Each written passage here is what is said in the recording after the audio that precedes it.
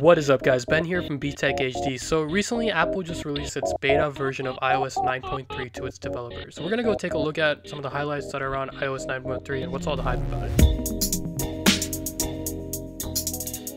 So the first major update is going to be with night shift. With night shift, you can shift the color of your display to the warmer end of the spectrum, which will make it easier on your eyes. It is pretty simple to change this. You just go into the settings application and head over to the display, and you'll notice that a new section is there for night shift. In this menu you can change the spectrum from cooler to warmer. You can manually do it, or you can set it automatically by scheduling it below.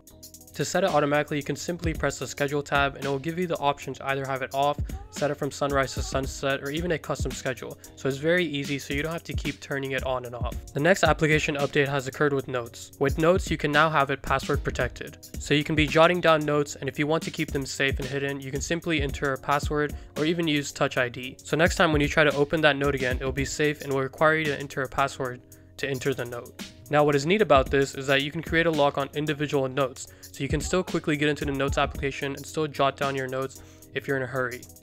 In Notes, you can also sort your notes, so now you can be sorting it by the date that was edited, the date that it was created, or even by the title, so there's an extra feature that they've added.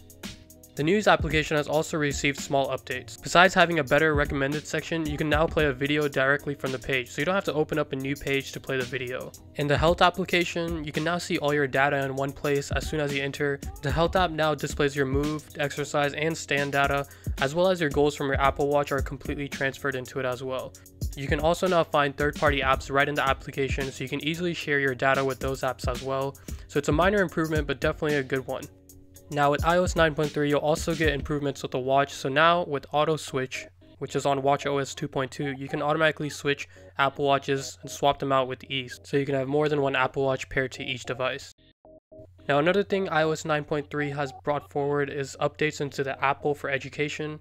Now users can share their devices within a classroom, create a teaching assistant that can guide the students in what to do next, and also many other new features that are catered specifically between the interaction between teachers and their students. There have also been some updates to Force Touch, so there are extra things that you can do with Force Touch, but besides that, iOS 9.3 so far is running great. I haven't noticed any battery problems and everything is running smoothly also along with the Apple Watch. But that'll be it. If you did enjoy this video, go ahead and click that like button below and subscribe to the channel if you haven't already for more content like this. This is Ben from Btechhd, and I'll see y'all guys next time. Thank you.